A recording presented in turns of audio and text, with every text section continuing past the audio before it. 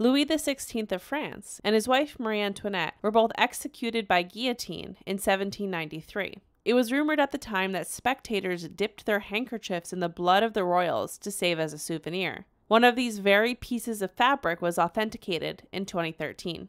The DNA test not only confirmed the blood belonged to the king, it also showed a genetic connection to King Henry IV of France. Henry was killed by an assassin who stabbed him to death while his carriage was stopped. King Henry's head was discovered in 2008 and authenticated in 2010.